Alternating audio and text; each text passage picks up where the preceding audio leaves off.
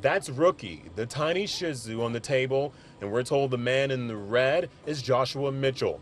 It only takes a split second, but watch again. Police believe Mitchell slammed the dog's head on the metal table, then dangled it from a leash.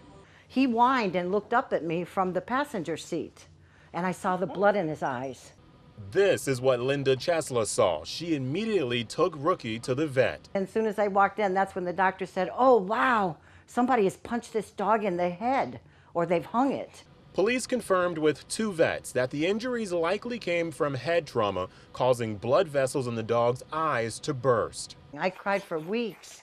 I thought, oh my God, I took my baby up there for them to abuse him, and I paid for it. It was a bad feeling. The owner of PetWise tells us Mitchell worked as an independent contractor and was fired, but says things got heated with Chesla. We got threats, employees where lives were threatened immediately the same day and the next day and for the next 3 weeks. Chesla denies making any threats, but says others may have called. We went to Mitchell's address in Brooksville to ask about the video, but the entrance to the property was locked.